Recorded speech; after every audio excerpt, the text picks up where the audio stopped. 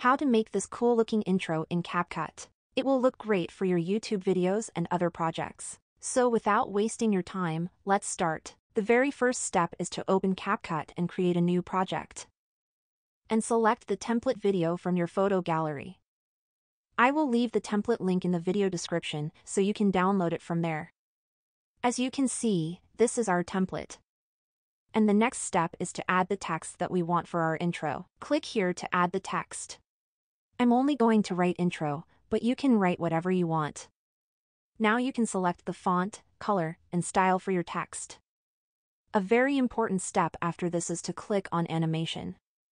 Now you have to find an animation that's called faded wipe right, and set the duration of the animation to 1.5 seconds. The last step is to adjust the beginning of the text. So adjust the start of the text with the smoke template that we have added. And when you adjust it, you can export your video by clicking here. Thank you so much for watching and see you in the next video.